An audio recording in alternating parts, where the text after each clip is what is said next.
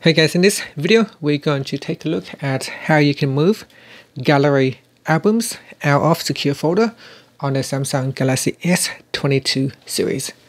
First, tap on the home button to go back to the home screen. From the home screen, swipe up to go into the app screen, and in here open up secure folder. So I'm going to find where it is. It is here, so tap on secure folder.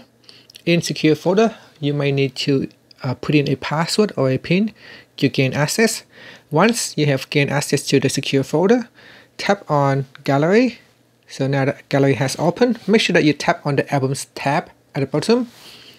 Now touch and hold to go into an edit mode or selection mode. In here you can select one or multiple albums and then tap on more. Next, tap on move out of secure folder from the pop-up menu, and this will allow you to move the albums out of the secure folder. Now if you swipe down at the top to show the status bar, it will show you the progress of moving items out of the secure folder. And that's it. Finally, you can tap on the back key to go back to your home screen, or you can tap on the home button to return back to the home screen. And that's it. Thank you for watching this video. Please subscribe to my channel for more videos.